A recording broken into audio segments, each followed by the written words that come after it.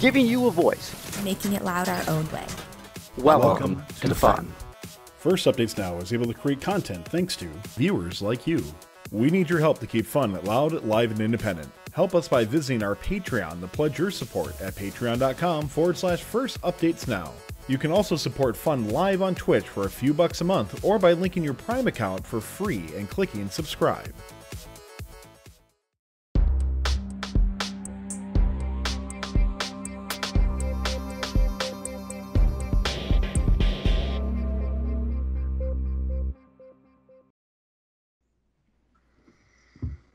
Welcome to First Updates Now. I'm your host, Tyler Olds, and tonight we have Don Bossi, past president, on to share his story, experiences, and to field your questions this evening. Later on during the show, if you're watching live, one of you will have an opportunity to take on Don in some first trivia. I know you want to play this for a jackpot of $50. So if you're interested in doing that, message at First Updates Now here on Twitch with your phone number, and if you're selected, we will give you a call. Of course, if you have any questions for Don, lots to come with that. Joining us tonight is our co-host. We have Nick Mathis, or of course, Nick Jr. as he's known. Welcome back, Nick. Hey, thanks, Tyler. And like Tyler said earlier, if you guys have any questions for Mr. Bossi that you would like to read during the show, tag First Updates Now in chat. We will get to as many as we can of your questions early in chat. If you didn't already submit ahead of time, we do have some of those questions that you guys submitted already in there. But like I, like I said earlier, Don Bossi is currently a general partner at Technology Virtue Partners. He has a PhD in electrical engineering from MIT. Wow. And served as the president of FIRST from 2013 to 2019. Welcome, Don. It's great to have you on.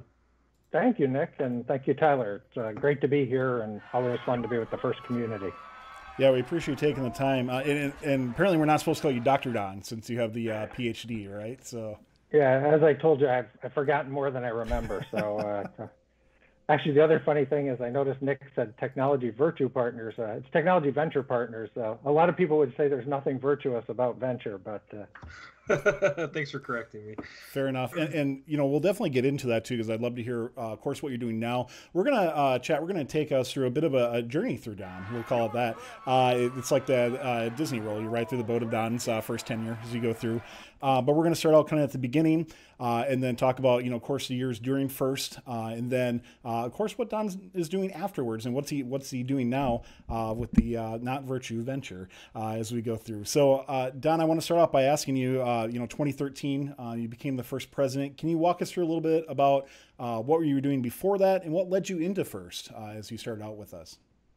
Sure. A lot of luck and happenstance. So prior to FIRST, of course, as you mentioned, I have a technical background and I had been a general manager running businesses, small and large, in the networking, communications, and fiber optic space. And from that, I sort of took a small business and grew it into a pretty significant public company. Then got involved in the venture capital world, both helping to grow and support small companies, startups, as well as on a couple occasions running those companies. And throughout that whole time period, I realized it's always about the team. If you hire and build a great team, that correlates much better with very successful outcomes. And what makes a great team is people who are not only technically competent, but have sort of the communication, the leadership, the project management skills, kind of that whole picture. So, it was 2013, and literally I always say my story is the least inspired in all of FIRST.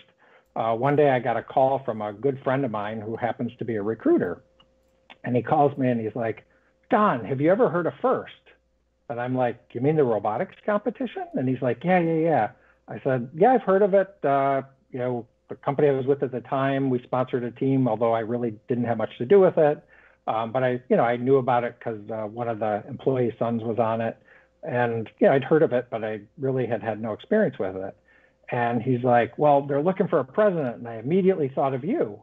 And I'm like, why did you think of me? I don't know anything about robots, which is true. I really didn't. Yeah. And his answer was the same as I would give today. It's not about the robots. It's all about the kids. There you go. And I said, well, I don't know anything about them either, but I'm willing to give it a try. You got a couple of kids you mentioned, though, right? Yeah, I do. I have one daughter who's a linguistics major, although she's pretty good at math and science as well. And she wasn't in first, though, Don? She was never in first, and and in fact, I think she's been to a first event since then, but she was already in college by the time I took the role, so it wasn't like she was growing up while I was there. And they're really smart. They were doing the recruiting right around during the FRC season and leading up to championship. So as they got talking to me about it, they're like, you have to get out, you have to attend an event. And I was living in Connecticut, and so that weekend there was an event in Hartford, and I went, and my wife and I attended. And they told us, they're like, just walk the pits, talk to the kids, you will be interested to see what you think. And as we walked around and talked to the kids, and we began to see like, wow, not only are these kids, very competent, very technically smart, but they have really great, teamwork, communication, presentation skills. And it really hit home to me that these are the kind of people I always look to hire. And if there's an organization that could help develop kids in mass that, have those kind of amazing skill sets, I thought it was pretty special and pretty impactful. So as usual, it's the kids who are the best salespeople. They lured me in right away, and kind of the rest is history. But so I went from 0 to 100 in about 30 days. So you were actually, when you initially were going through the recruitment process, that was also in 2013? You mentioned it was during the season, is that correct? Yep. So as you were getting recruited, did you start to find yourself immersing yourself in what FIRST was? Because you started in May, so that was directly after championships. Did you do anything to almost kind of vet the program yourself, say, hey, this is actually for me during that competition season? Yeah, so literally, I think the first event I went to was in March. So it was like a 60-day, like coming up to speed.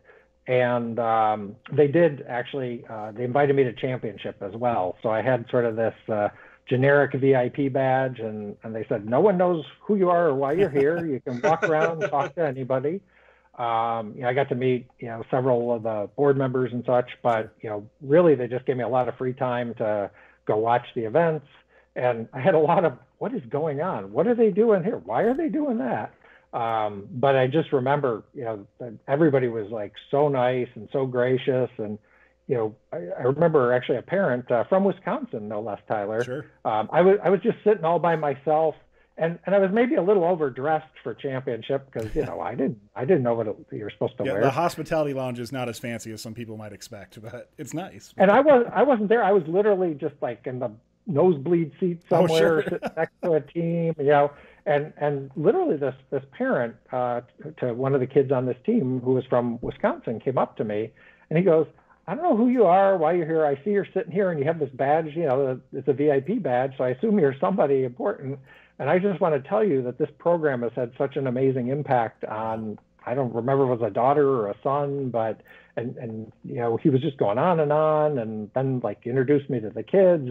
And it was just really mind-blowing that, these parents would just randomly come up and talk about, how great this experience has been and what it's meant for their kids, not just in terms of learning technical skills, but, being part of a team, being, in a really exciting experience, and just all the amazing opportunities that it created. So, I mean, that doesn't happen every day. So I thought I knew there had to be something really, really special. And, everybody you talked to was saying the same thing. So it was just phenomenal.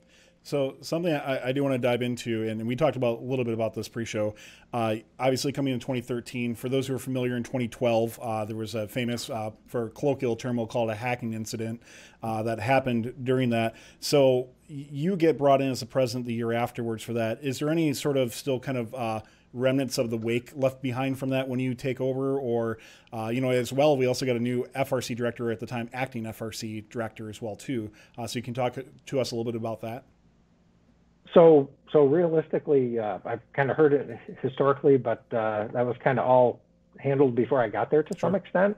So Frank was the FRC director when I got there. I think they saved it for me to say officially he's the FRC director, and I think Frank is amazing. I worship the ground he walks on. Yeah, Frank's awesome. Yeah, and so I mean, again, I know the team was disappointed because it's sort of what happened is very much kind of against the ethos of FIRST. A big part of the ethos of FIRST is gracious professionalism. and winning only means something when you win and your competitor is at their best. And so, I mean, obviously there was a technical challenge and they wanted to make sure it couldn't happen again, but I think it also kind of shook the core a little bit, the ethos. But, I think we moved beyond that quickly, and nothing's ever foolproof, but, Frank and his team have done everything they can think of to, try to prevent that from happening again. There's a lot of creative people in our community, so hopefully no one gets any ideas. But hopefully people remember gracious professionalism, and that kind of behavior is not consistent with it. Real quick, by the way, if somebody asked on what we were talking about, you can search in chat later on. We did a full episode under Candidly Speaking, episode 2. If you want to learn a little bit more about at least some of the perspective of people that were on the field, it's not necessarily verbatim what happened, but some new perspectives of that as well. Yeah, absolutely. Like Tyler said, that we did a show on it, and we'll kind of leave it at that. So, kind of moving forward, we had a question on Chief Delphi from little_Lavery saying, Don, could you explain to viewers and commenters the difference between being the first president and the director of the first robotics competition? As I know sometimes that can kind of get miscombobulated and that kind of thing. And there's some roles in between I don't think people know about either. That's true. So the director of First Robotics Competition is Frank Merrick, and I'm nowhere near as good looking as him or as witty. So, no, Frank is awesome. So yes, true, maybe a little more hair, but not much. So as president of First, you're responsible for everything First. So the whole progression of programs, from First Lego League to First Tech Challenge to First Robotics Competition, as well as everywhere in the world and such. So in addition to having and so underneath the president, there's a vice president of programs, which is Chris Rake, who joined us, I guess maybe it's about a year and a half ago now. He was formerly with National Instruments. And Chris is also amazing. He has worked and volunteered prior to joining First headquarters. He actually had worked with all 4 of the First programs. So he was early on partner for First Lego League in Austin, Texas. I think he coached his kids in First Lego League Junior.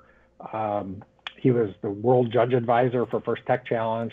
And he was actually the person who, when he worked for NI, when he was at NI more than a decade ago, actually developed I guess at the time it was the C-Rio controller for the First robotics competition. So Chris is amazing, and Chris now he's our VP of programs and has oversight over all the First programs from pre-kindergarten to 12th grade. But then there's also development, which is the fundraising aspects, field operations, which Erica Fessier runs, which is all of our partners, our program delivery partners, and local organizations. So all of that rolls into First, and Frank is responsible for the programmatic aspects of First robotics competition. And I could just tell you there is no person that is more passionate and more committed to the success of First robotics competition than Frank. I wholeheartedly agree with that, Don. Great words on that. Something I want to ask you a little bit is you mentioned some of these other roles that a lot of people don't get a chance to see in First, regardless if they're working on a Manchester or remote for things. Do you know about how many like full-time employees that First actually has running through? I know there's a lot of senior mentors and that sort of thing like that, but what about people who are kind of working more with Manchester directly? I think if I remember right, it's about 150. Sure. So that's a lot more than I thought. Well, but you have what, 1 million people involved in the program? Well, so I was going to say, it's big on one hand, but then you figured there's if there's 150 of them, but then there's, about 150,000 volunteers.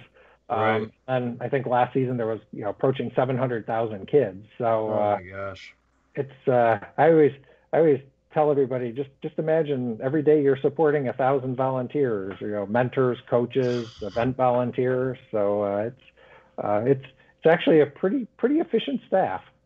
How do you put all that in the scope, for yourself as the president, saying, hey, we have, as you just mentioned, about 850,000 people that are involved in the program. Where do you look at things from? This is where we are. This is where we want to be. Can you maybe talk to us a little bit about your vision as you were president in regards to growth, sustainability, and how you looked at the different programs as well, too? I know it's a lot to take in at once, but, it's a huge program. Yeah, no, that and it's huge on one scale. Like you look at it one way and you say, "Wow, that's big," and then you look at it another way and you say, "Wow, that's small." Yeah, that's Right, fair enough. absolutely. Yeah. And I think, part of what, again, what I spend a lot of time thinking about is, how does every kid get access to these programs?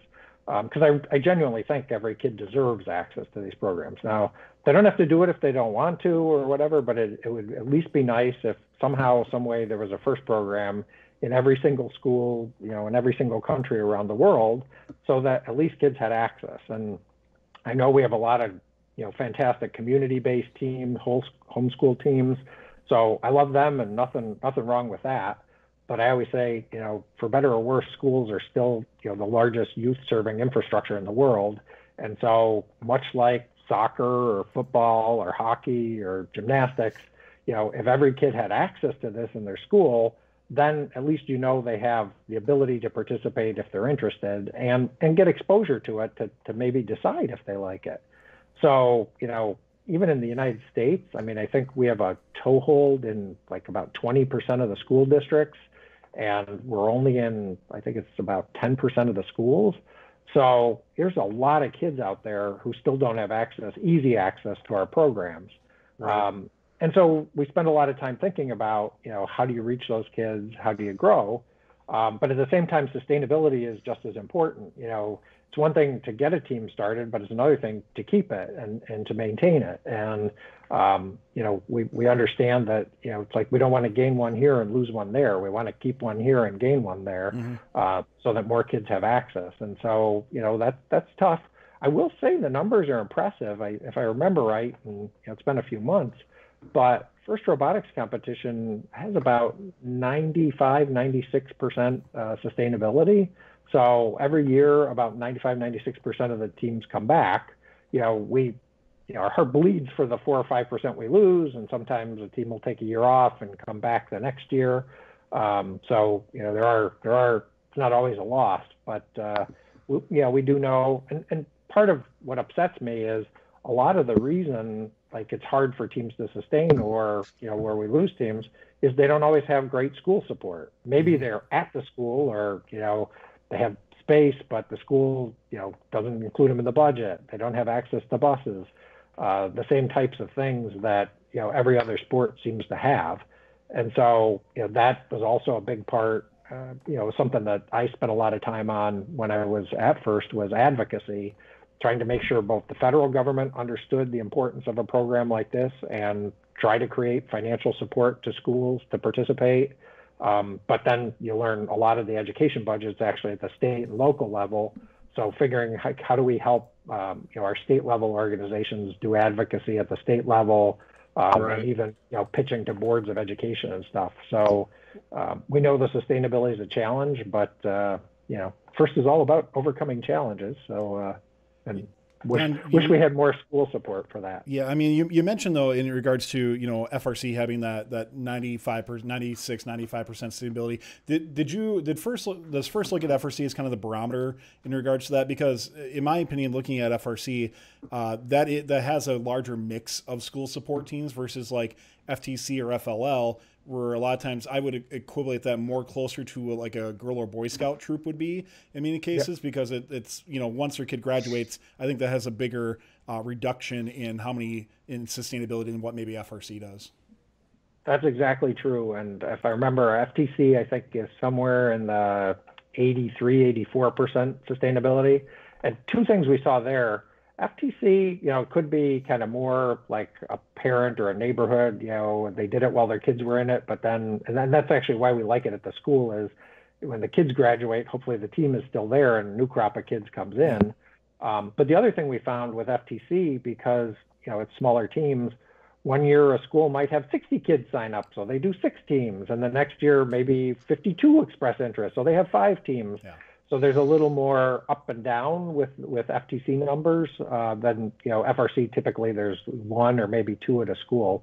First Lego League is definitely along the lines of what you described, where a lot of Girl Scout teams, a lot of Boy Scout teams, a lot of community teams, and sometimes they do tend to come and go with the kids. It's a lower barrier of entry though too, right? At the same time.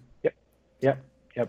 And it's much larger. I mean, believe it or not, I think if you look overall, I think about 2/3 of the kids who participate in FIRST are actually in some version of FIRST Lego League.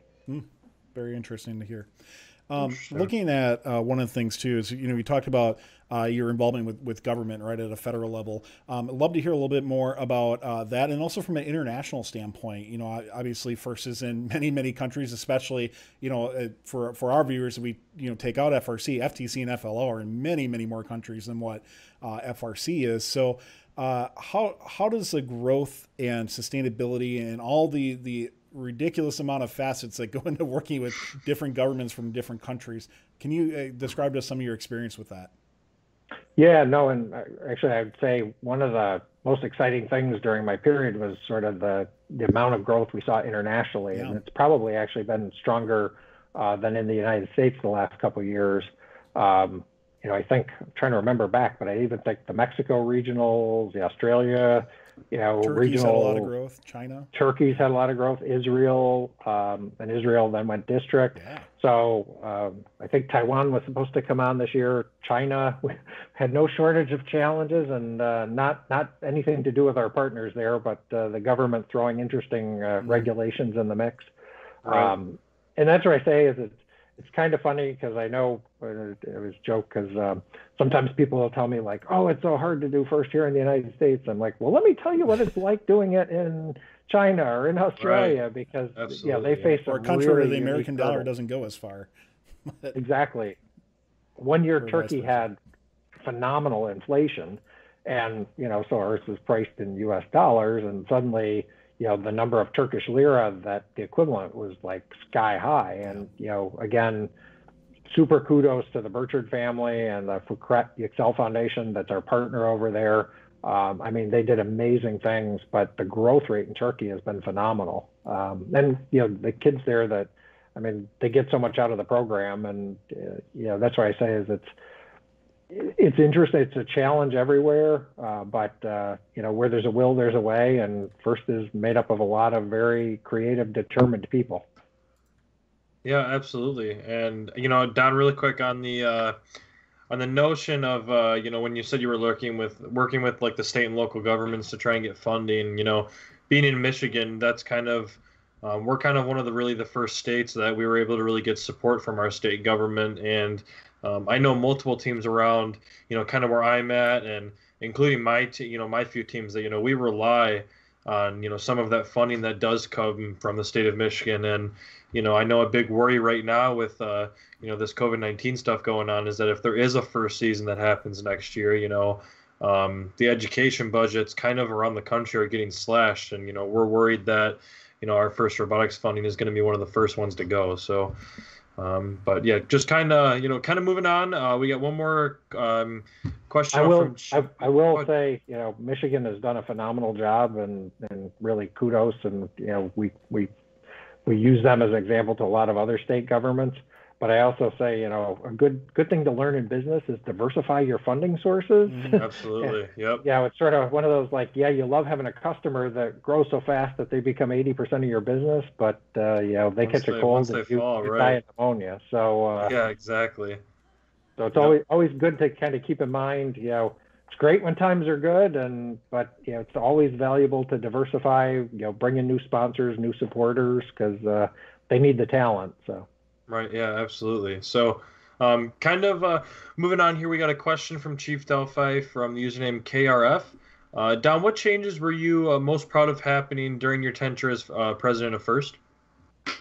So, again, I'd say a lot of it, I touched on one is I think a very interesting part of FIRST is the international aspect and bringing kids from all over the world together. And letting them see what they have in common and getting them to, giving them an opportunity to know each other and kind of to have that bond. So I am really proud of kind of all the work we did there. The other thing I would say is, I think we really tried to build the progression of programs, and, they're all 3 great programs, 4 programs beforehand. And they're all very, very good, but they really operated independently, and there wasn't a lot of knitting between them. And so, now We've tried to sort of make them complement each other better. We have kind of a unified season theme and such, which, our great friends at Disney Imagineering have really helped, and the folks at Lucasfilms and such. So, I'm really proud of kind of how the way I hope it became a kind of more integrated progression. Certainly our goal is to get kids involved in pre-kindergarten and keep them involved through high school and even into the Alumni Association. So. One thing I want to follow up on is that you brought about the progression of programs, and I think if we look back before your time, and I've been in FIRST for a long time, is that really never existed. It really never did, right? There wasn't this kind of this conjunction between it, and I think that the more actually started in the more recent years, where it truly got to be fully integrated like that. But can you talk to us a little about why one that was important for you to do, and really what went behind that? I mean, if you look back a few years ago, it used to be, hey, here's a Frisbee game, here's a basketball game, here's a volleyball game, here's, a game where you put, tubes on pegs if you're FRC, similar things for the other programs as well. How did that full kind of that integration package come together, and why was that important for FIRST to do? Yeah, so, again, part of it, I think early on we realized, our greatest asset was the fact that we had this really strong set of programs that went all the way from PK through 12. And again, part of our thought process was, how do we get school districts, as opposed to us encouraging them to do this, how do we turn it around and get them actually begging us to bring it into their schools, right? And most superintendents, not all of them, but most, have K through 12. And in fact, we saw it in Michigan a lot, a lot of superintendents would be like, this program's fantastic. What do you got for my middle schoolers? What do you got for my elementary schoolers? And so, we realized that, every kid, knock on wood, hopefully grows from age 6 to age 18. And we also realized the earlier we can get them engaged, the better chance we are to get them to stick, right? And so, especially as you try to reach out to a more diverse audience, girls, people of color, a lot of times as they grow up, society tells them like, oh, that's not for you, and so we thought the sooner we can reach them and help them understand, no, you are good at this can be fun, you are welcome, we want you to be part of this. The sooner we can reach them and hook them, the better we can keep them, moving through the progression. And we wanted to make it easy for them to progress from one program to the next, and kind of the way the skills built. So that was kind of the big idea behind it. And then, of course, the Disney Imagineers said to us, like, well, and if you think about it, like, technically the game is skinned different and it's kind of talked about a little different, but if you look at what people are doing, it's still throwing balls through holes or, lifting, like, in all honesty, the actual mechanicalness of the game is all not all that different. It's just not necessarily skinned as like a sport that no one can truly understand, but trying to put it into more of a story context. And the Disney Imagineers made it fun to do that, and also made it fun to kind of connect the dots so that hopefully, the big kids would be interested in what the little kids are doing, because that makes them feel cool, and the little kids were interested in what the big kids were doing, so that inspires them to stick with the program and go on and keep building their skills. What do you think needs to be done more in regards to the programs, or what is maybe something you wish was maybe done differently, or you could see improved upon in regards to the collaboration between the different programs and those who are involved in it? Because a lot of, as mentioned, maybe a little anecdote is I helped out the Girl Scouts for some time. A lot of my good friends work there, and they truly do state when fourth grade hits, boom, they go off in many different directions, right? And so we obviously still see that with first LEGO Leaguers not going to an FTC, not going to FRC, or not even knowing what it is in many cases. So how do you, what would you like to see in the future improved, or what are ways or recommendations you would give to say, hey, let's truly make all these programs together so we can get a kid that is pre-K all the way through 12th grade and beyond involved in FIRST? Yeah, so there's two things that I would say. I suspect they're still happening, and we're very much stuff that we were doing when I was there. The first, again, is try to get superintendents to buy in and bring the full progression into their schools. Sure. And honestly, it's much less intimidating for a superintendent to say, let's start with First LEGO League Junior, or let's start with First LEGO League. So a lot of times, I'd say, and a lot of teachers, one of the things we had to do for teachers and superintendents in a lot of cases was help connect the dots between what we're doing and what they're there to do, right? So, we got to kind of make it understand, like, this isn't the Tiddlywinks Club. What we're doing, while it's kind of couched as a sport and it's a lot of fun and it's an after school activity, it's really supporting a lot of the goals and objectives that they're trying to achieve in the classroom, all the way from teaching math and science and communication skills to teaching a lot of the, I guess they're called 21st century skills, the soft skills, the collaboration, the teamwork, the presentation skills that, sometimes is very hard to get in a traditional curriculum. So we really worked hard to try to connect that for educators to help them understand, yes, it's fun. Yes, it's a game. Yes, maybe you think of it as an after school activity, but realistically, the kids are learning a ton. And because they get excited about it here, they're more open to learning the stuff. All of a sudden they understand, like, oh, that's why I need to know the Pythagorean theorem. Well, now that I have an interest or a need, then maybe I'll learn it, as opposed to, like, who the heck knows why we're learning this? Right. So I always say, if you put the inspiration first, the education will come. And so we tried to help educators understand that, and we're hoping that leads them to start to pull the programs into the schools. Additionally, program that Erica Fessy is leading as part of our field operations is what we call coherent growth-oriented ecosystem. So a lot of times when we operated as independent programs, there'd be a first Lego League partner, and there'd be a first Tech Challenge partner, and there'd be a first Robotics partner. And sometimes they talked, sometimes they didn't. They didn't have to. Nothing forced them to. And most of the time they did, but we're trying to encourage them to be kind of one more integrated whole. So they think about, I'm using the volunteers on this weekend, because the same volunteers could judge at a first Lego League event and judge at a first Tech Challenge event the next weekend, right? So sort of trying to create kind of more collaboration, more cohesiveness between not just the programs, but also the delivery partners, in any geography and such. And, in some places like Michigan, it's all under one partner, and so it makes the coordination a little easier. In some other states, we have multiple partners, and they're all great because they bring something different to the table, but they don't necessarily overlap or interact as much. And so trying to create ways to make it so that they have a structure for interacting and coordinating, and to make it easier both for the kids and the volunteers to support the whole progression.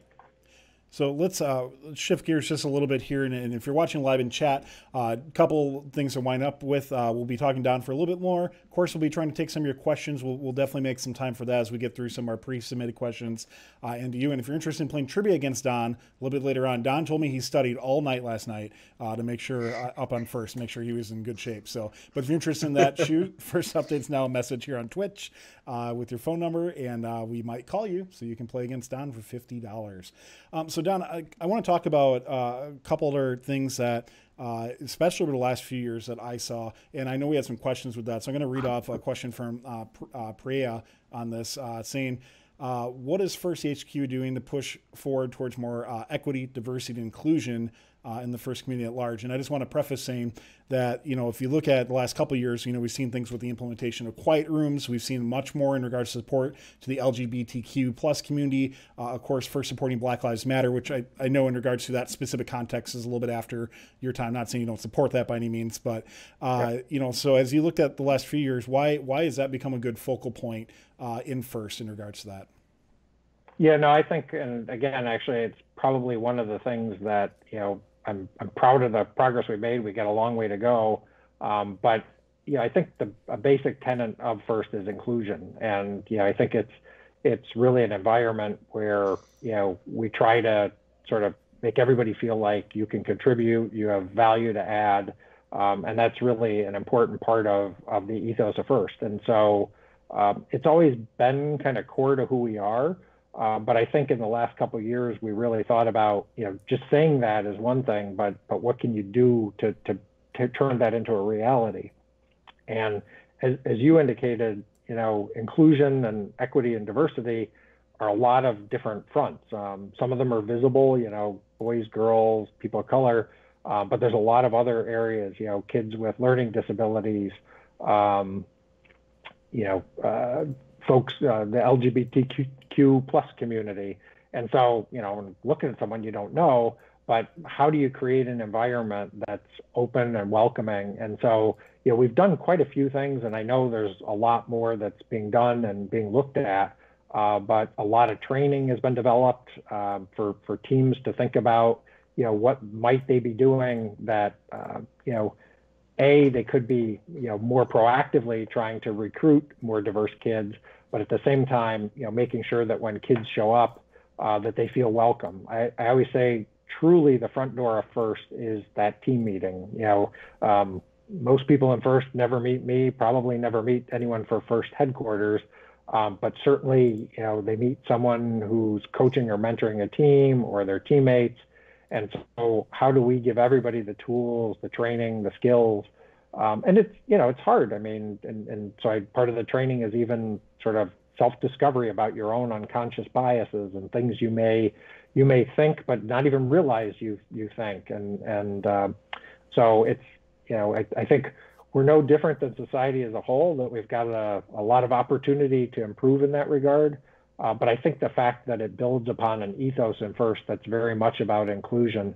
I'm trying to think of how to say this, and hopefully I won't offend anybody with this, but I always remember, this is to quote a FIRST kid, and it was probably my first or second year. I was talking to somebody, and I was talking about how it's great that we let all these kids in, and one kid goes to me, well, who are we to call anybody an oddball and misfit? We're all a bunch of oddball and misfits ourselves. So, and I definitely don't think and we're damn proud of it. Oddballs and misfits. Yeah, but and I thought it was really refreshing that the kids. I think, and again, whether we've all been bullied, we've all felt outside, and I really encourage everybody to think about, especially we're in August, knock on wood, somehow there will be team meetings, virtual team meetings, real team meetings coming up. Think about that first team meeting and think about, all the kids who maybe show up for the first time. They don't know if they're going to like it or not. They don't know anybody on the team. Maybe there's nobody there that looks like them. Think about how tough that moment is for them and what a big difference it can make when you reach out and say, hey, I'm glad you're here. If you have any questions, don't be afraid to ask me. I know we all feel that way, and sometimes we're just shy and don't think to say it. But it's a great time of the year to really kind of go the extra mile, put out your virtual hand and welcome people, because I think it's in all of our hearts. And the more we take what's in our heart and turn it into what we do in person or virtually, I think it can make a really, really big difference. And this is definitely a good time of year to think about that. Yeah, absolutely. And Don, on that note of, kind of pulling, kids out of their shells and that kind of thing, I've had probably about 3 or 4 kids now. So, I mean, or 3 or 4 kids on my team. I have none of kids, but kind of background, I graduated in 2018, and then right after I graduated high school, I accepted the head coaching position of the team that I was on. So I've been doing, that since then. But I've had probably 3 or 4 parents that have came up to me either after the season or in the middle of the season that said, my child was really kind of an introvert and really, wasn't very social or anything, and really needed something to, kind of uplift them. And what at least what I'm doing and the program that we have going at my school, I know for a fact has completely changed kids socially and emotionally for the better, in that sense. So that is absolutely true, and that's what tells me we're doing something right, because I hear that story, from many different places, and it warms my heart every time. It's the thing I love the most about FIRST is the fact that it is having that kind of impact, and sometimes you don't even know, the impact it's having, just because, you kind of take it for granted, but it really giving kids a sense of belonging. I mean, the teenage years and younger are tough, right? And so feeling like you have a place where you can belong, where you're accepted for who you are, that's really, really important. And so, just lost one. I told Tyler, we were just talking about that. Can work out with them, but you can't be on a long form podcast with them. So. I was going to say, I'm getting too excited about FIRST. So Don, a couple things. We're going to play a little bit of speed round on these, I think, because we definitely want to get the trivia before top of the hour on here. So this one, I know it's a big question, so I apologize about seeing a little bit of speed around with this. But you mentioned in regards to a lot of people maybe didn't have a chance to meet you, or a lot of people are in Manchester. So let's talk about two championships here a little bit. And looking, back in 2017, when a decision was made to go to two championships. Without diving, I guess, too much into it, a lot of it, I think, has been said by you and others in many different forms of media. Can you just give a little bit behind the two championships? And something I asked you before the show, I'd love to hear a bit more about the logistics of trying to actually run two championships and what that's like as well. Yeah, no, great question. And really, the driving factor behind two championships was to give more kids the opportunity to come to championship. So many kids have told me how life-changing it is. I mean, it's great to go to a regional event or a district event and you see the team, but I really do think that there's something awe-inspiring about walking into championship where there's, tens of thousands of kids from all over the world, with the same passion, the same excitement you have, that are all really world class. And so, very much, and somebody said, I think, or maybe you said, what's the hardest thing I've ever done at first? And the hardest challenge of being a first president is, of course, you're trying to lead and serve a big community, but you also have to think about the people that aren't yet in the community, right? So you have to think about balance the needs of, well, how do I make it so it's attractive and easy for people to get involved, and yet at the same time make sure it's a great experience for the people who are already involved. And I think that was a little bit of the agita that the community felt with championship is, well, we really like it this way and it's great.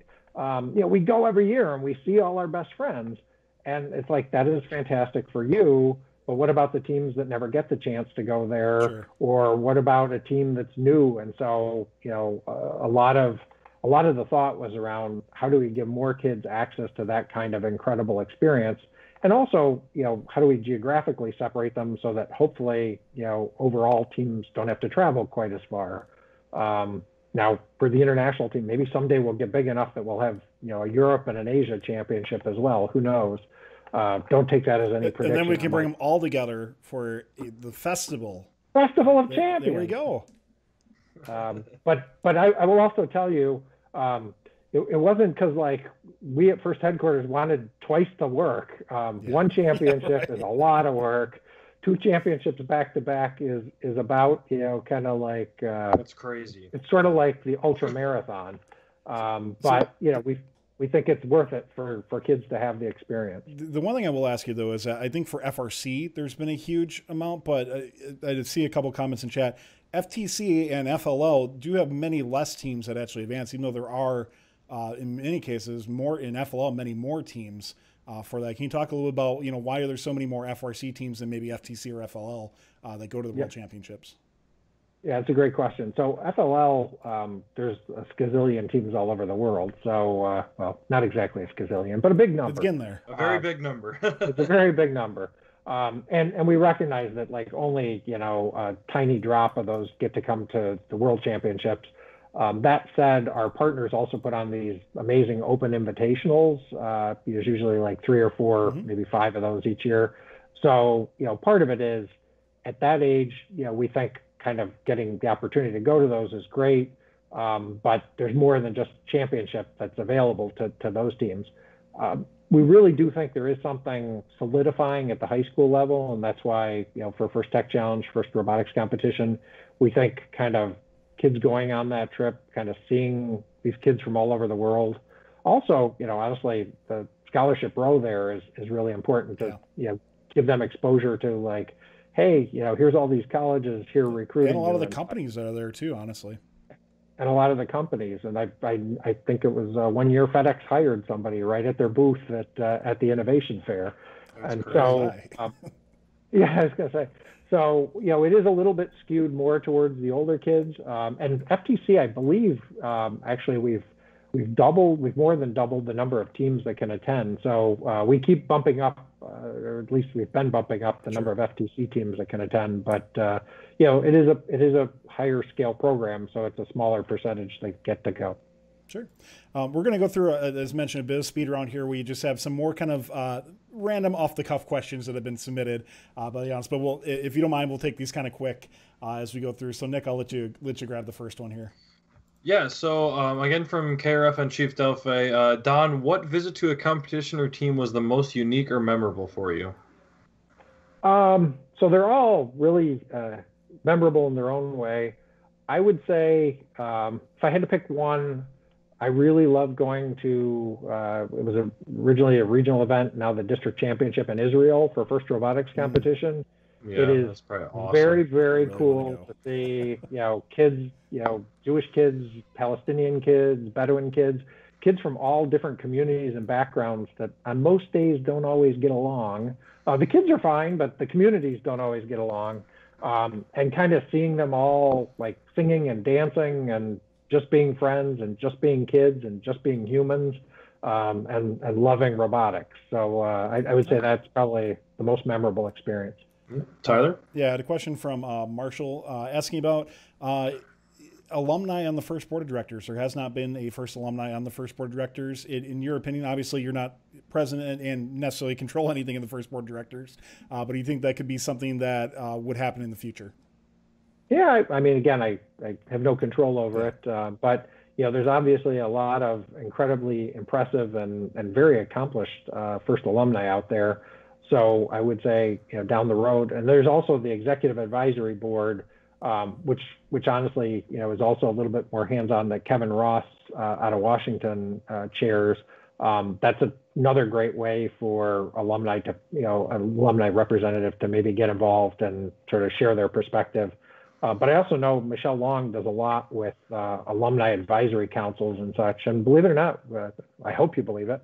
I know, First Headquarters listens to them a lot. So we do value alumni's input, and there's multiple different channels for that. Yeah, absolutely. So next question from Skyhawk.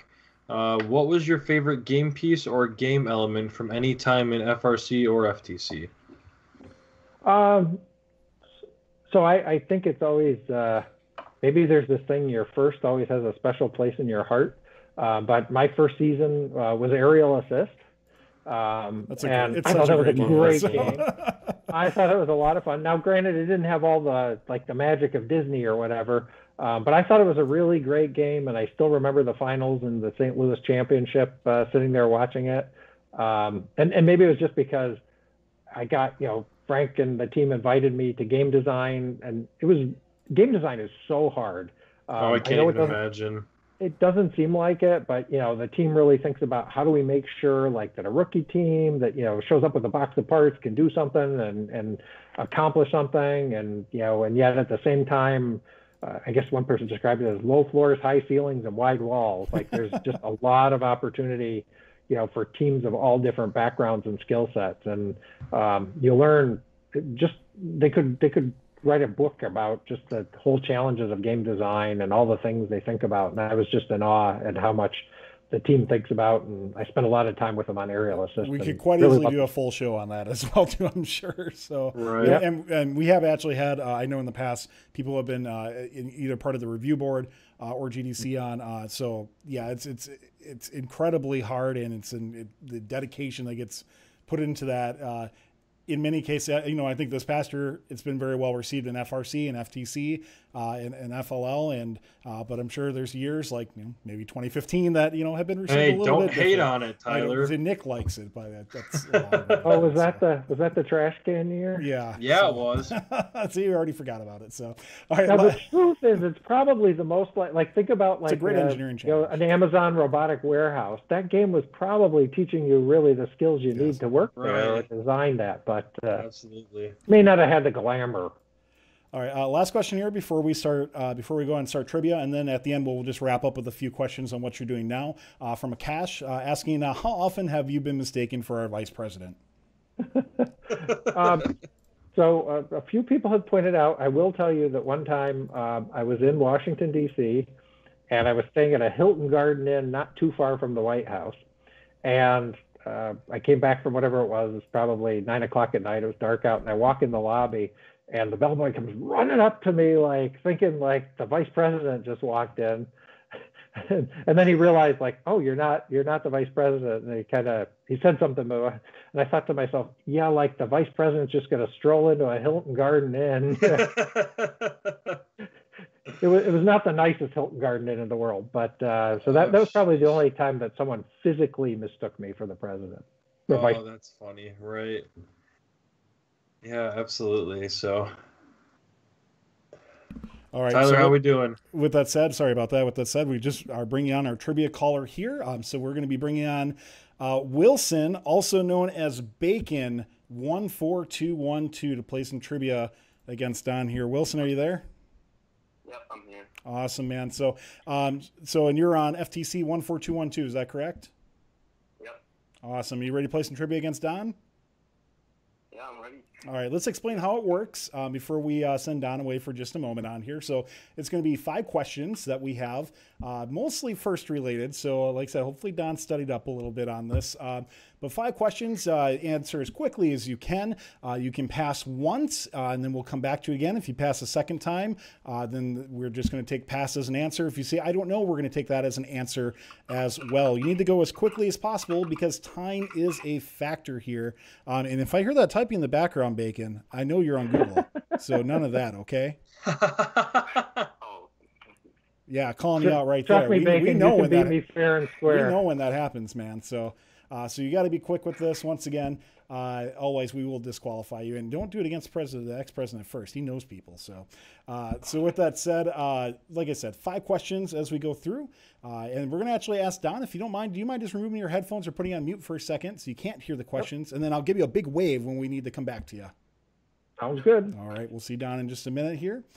And with that said, let's start our trivia and go through.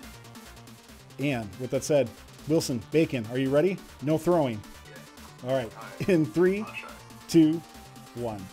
What year did first teams kick off the annual Macy's Thanksgiving Day Parade? I'm passing on that one. All right. Name the second location that the first championship was held.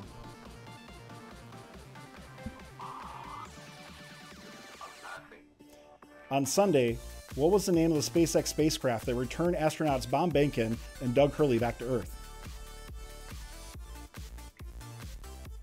The Kraken, I think. What was the name of this year's first LEGO League game challenge that was just released today? What year did FRC teams get assigned a permanent number? 2009. What year did first teams kick off the annual Macy's Thanksgiving Day Parade?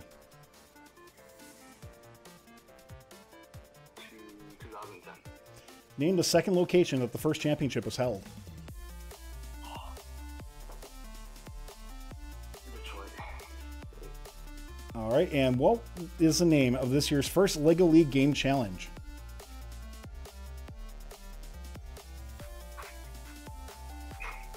I'm not sure. All right, and time.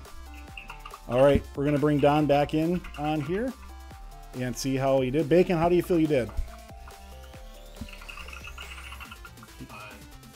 Fine. All right. Well, Don, not too confident from Wilson here, but we'll see how you do in the next questions. Don, are you ready?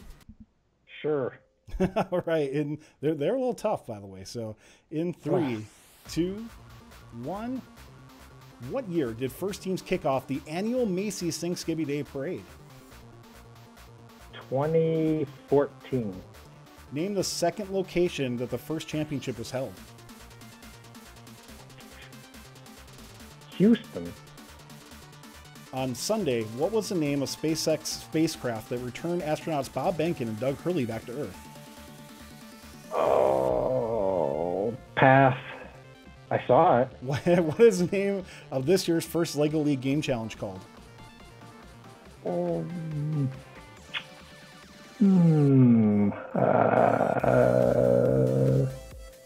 Pass. What year did FRC teams get assigned their permanent number? Oh, that was early. 1999. On Sunday, what was the name of the SpaceX spacecraft that returned astronauts Bob Behnken and Doug Hurley back to Earth? I forget. I have no clue. And what is the name of this year's first Lego League Challenge game? I know what the season's called, but I'm trying to think what the. It did just get released today, so. I know. No, but that's I'm gonna pass. All right. I knew 7 months ago. Tied.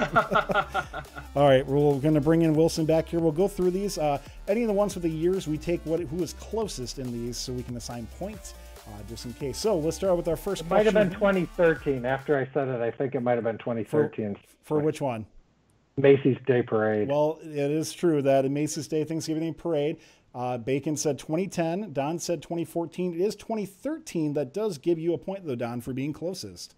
Yeah, it was my first Thanksgiving at first. So 1-0 currently for Don. Name the second location the first championship was held. The answer is actually Epcot, because it was the first championship was held in a high school gymnasium. So Epcot was the answer. Bacon said Detroit. Don said Houston. 1-0 currently for Don.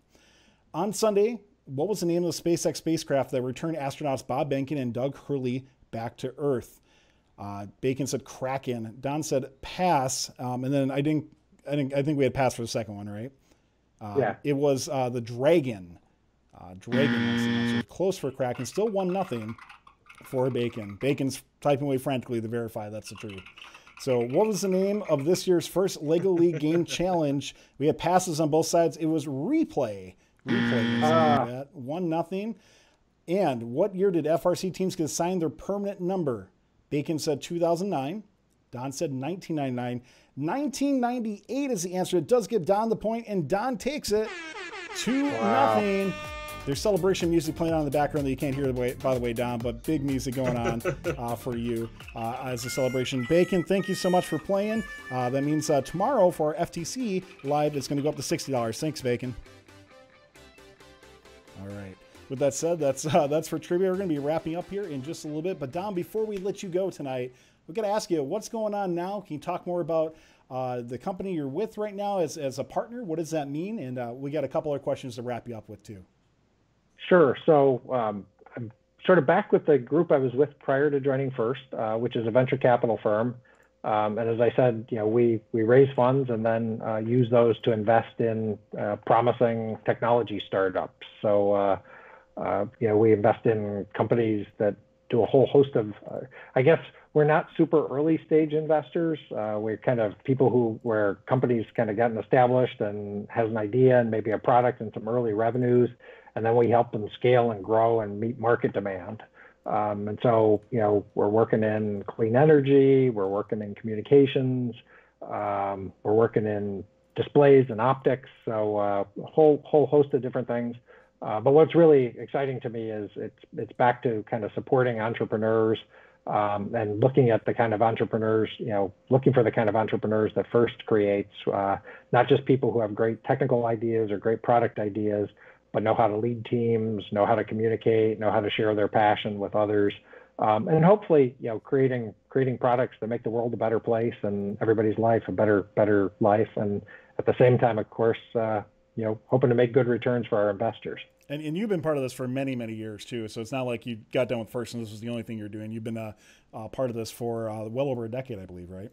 Yep. So I've been affiliated with this firm since 2005, so 15 years now. And the two partners, so it's me and two other partners.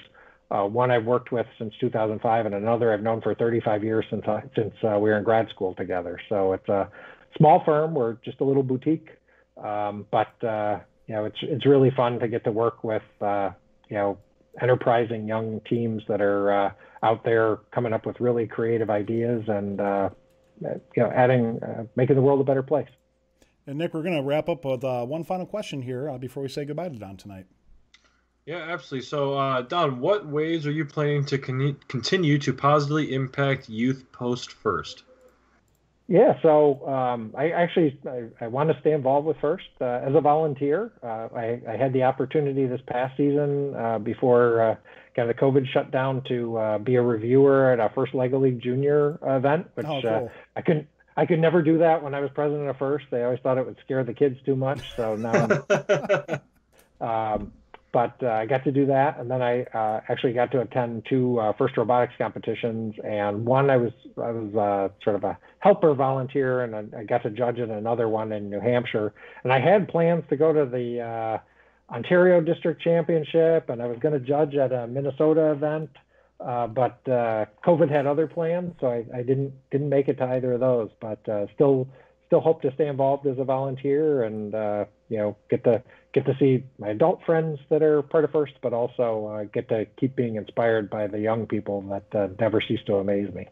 Well, Don, we really appreciate your time this evening, and it's great to hear that you're still looking at being involved in FIRST and promoting STEM and getting involved that way. So really appreciate it. Once again, I want to say a big thank you to you. Thanks to Nick Jr. as well, too, for being our co-host for today.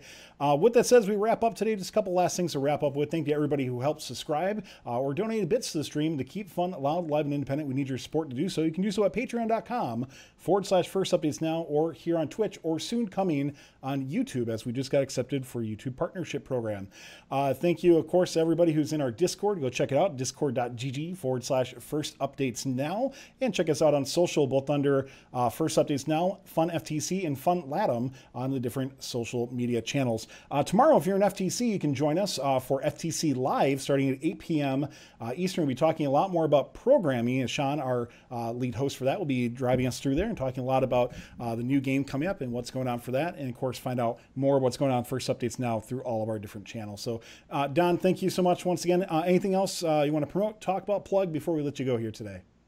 No, thank you guys both so much. It was great talking to you, and again, love the FIRST community, so it was nice to have the opportunity to reconnect with everyone, and hope everyone's safe and stays safe, and it's just nice to reconnect with everyone. So yeah, take care. absolutely. Thank you, Don.